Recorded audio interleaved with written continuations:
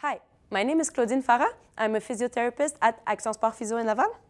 And my name is April Edwards, also a physical therapist at Action Sport Physio in Laval. So today we will present to you some exercise that will help prevent an injury to the anterior cruciate ligament in the knee. This ligament joins the femur to the tibia. Those are the two long bones in the knee.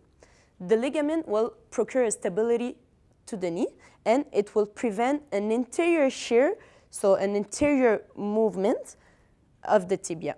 It will also prevent some torsion movements that could occur in the knee. An injury to this ligament occurs in sports that require changing directions real quick, like basketball, soccer, football, and ultimate frisbee. So today, we're going to present you 3 exercises that you could do at home that will help prevent an injury to this ligament. So for the first exercise, it's the squat. Starting position, we want our feet at shoulder length. Second of all, we bring our pelvis and buttocks backwards like this, bring them down as if you wanted to sit on a chair. And to get back up, you contract your buttocks and push in your heels, just like this.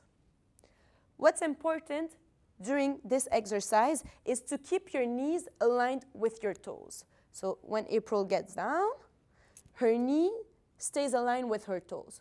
What we don't want to see is your knee pulling together like this. That will increase the stress on your joints and increase the risk of an injury. So that's for the first exercise. For the second exercises, it's the leg curl. You're going to come and lay down on your back. You need an exercise ball for this exercise. So April's going to come and bring her heels, put them on the ball. First step, contract your buttocks to raise your pelvis like this. The pelvis has to stay aligned with the trunk. Second step, bend your knees to bring the ball as close as possible towards your body, and then relax. So another time. And relax. Very good. At the end of the exercise, you bring down your pelvis. Good. So this exercise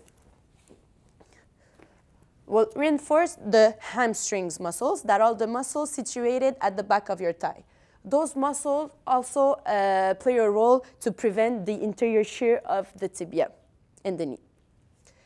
For the third exercise, we're going to combine the squat movement with a vertical jump. So the starting position, it's the same as the squat.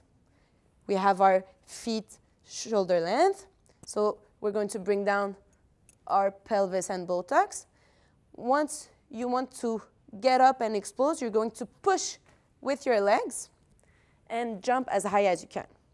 What's the most important thing is the get down. When you land, we don't want you to land with your knees straight like this, extended. That could increase the risk of an injury.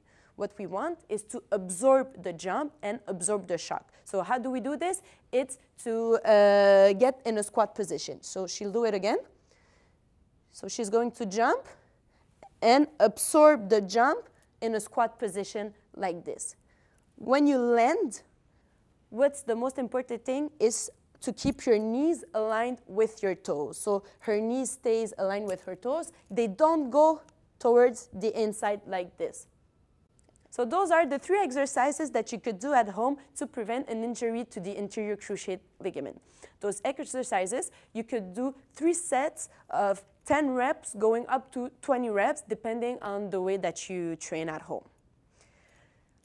Don't hesitate to contact a physiotherapist that will provide you a program that is specific and adapted to your condition, and also that is adapted to the activities that you do.